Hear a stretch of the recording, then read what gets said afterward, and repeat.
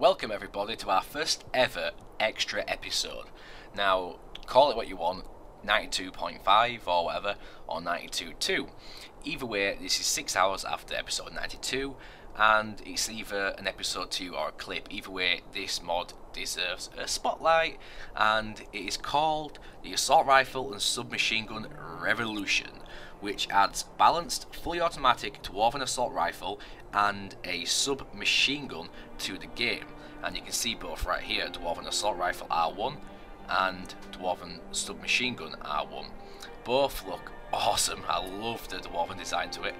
But apparently the modder is going to be releasing a grey version because a few people requested it, so that will be done. Also, a silencer or a silent version is going to be released apparently as well from the author, which is great for stealthy characters because this is in early stages. It was released on the mod Nexus mods about an hour ago, 2 hours ago tops. It's very fresh, and you can see we've also got machine gun and rifle ammo, and it's the best ammo to use with these. Of course I've got God mode on, so I've got infinite ammo. Let's equip the assault rifle first. You see we get a crossbow spell added when we're using this. I'm wearing the Dwarven power armor because might as well, it fits, and you can see it's quite large. It looks awesome, especially with this armor.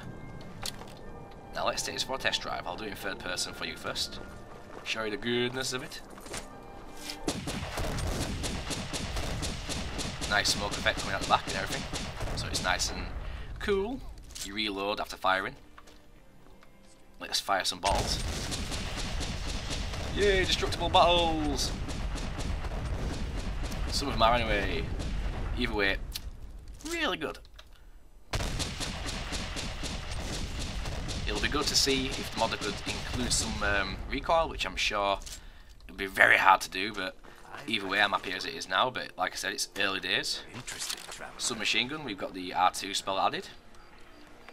As you can imagine, smaller rifle. Still looks quite cool though. And I prefer this because, like you said, it's much faster being a submachine gun. The fire rate, see for yourself, that is really rapid. And I love that. I totally love the rapid fire. Now, of course, as the description says in the menu, the actual rifle has very long range and high accuracy, while the submachine gun has a higher rate of fire, but lower damage, as you can expect.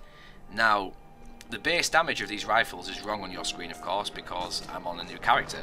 The actual base stats of these weapons are 15 damage, 40 weight, 350 value for the rifle. The submachine gun is 4 damage, 40 weight, and 350 value. And that's the base stats. It'll change, of course, depending on your character. God might get nervous. And these are, of course, craftable under the Dwarven section of the forge. Of course, they're upgradable, which is cool. They're also enchantable, yes. And you can craft the ammo under the steel category, I believe. So that's pretty much it for this mod. Quite a cool mod, and it does quite a bit of damage, which is awesome, but it should do. It's a machine gun. So call it what you want. You might not say it's lore friendly. I think it's kind of hard to say it is, but it's fun all around. And hell, you can't really put it past these Dwemer to actually build this kind of shit. I mean, God, if you wear this kind of armor, you gotta admit this is almost worth a stretch as well. Anyway, I'll show it in a bit of combat with a few NPCs, proper NPCs, large scale battles, and then I'll show you it in cinematic style so you can see the detail up close.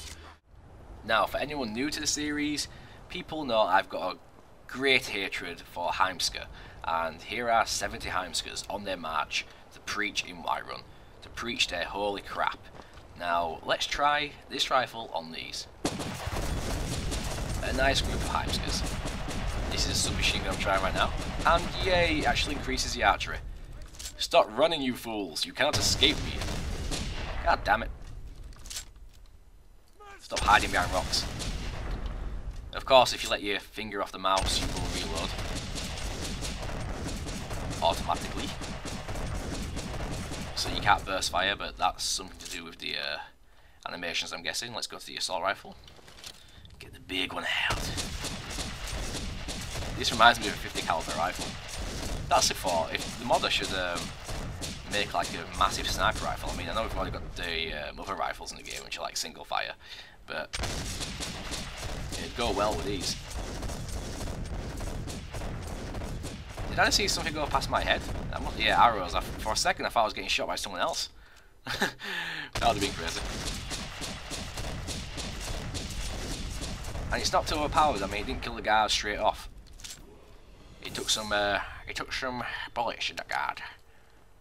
So overall, I do like the power on these. They are overpowered, like the modder says. They are balanced. So really, they are usable. They are very usable indeed. Bodies everywhere. And of course, you can melee. You can always melee. Gun butt, and then a few shots to the back of the head. Oh yeah. Oh yeah. Anyway, I'll show cinematic style now, so you can see the weapon up close. So, or both of them I should say. So, I'll stop talking here. Please like, comment, subscribe if you haven't already. And comment below and check out today's episode, which came out about 5-6 hours ago.